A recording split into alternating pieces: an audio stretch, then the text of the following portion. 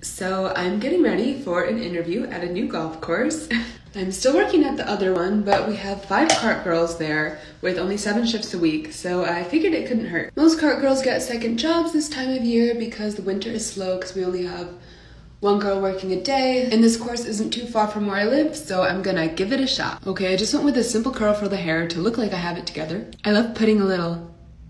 For the pants, I just went with plain black. And then for the top, I wanted like a pop of color, and it's like got the collar, so it's like a golfer girl vibe. It's cold out, so long sleeves. For shoes, I have my pink FJs, obviously. And then I'm just topping it off with this black sporty jacket to give that sporty, cute golf girl vibe.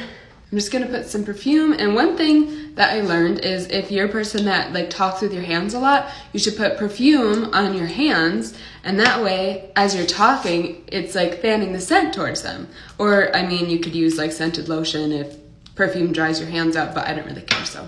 So that's my look. If it was spring or summer, I definitely would have went with a sundress or a skirt, but it's winter, and at least since I'm wearing a jacket, I can put stuff in the pocket so I don't have to carry a purse. Let's do this. I just got here, wish me luck, I'll check back in. Dang, this place is nice. Okay, so I just got back in my car. You know, I met a lot of people. It seems really chill, they're all really nice. So I'm sitting with one of the managers, and we're like talking as I'm like going over the application, and I'm asking him questions. I go, do you have any questions for me? He goes, what's my name? I'm like, you got me there. You got me there. I forgot to listen when he told me his name. Forgetting names is not a great quality to have, and I had to be like, I don't remember.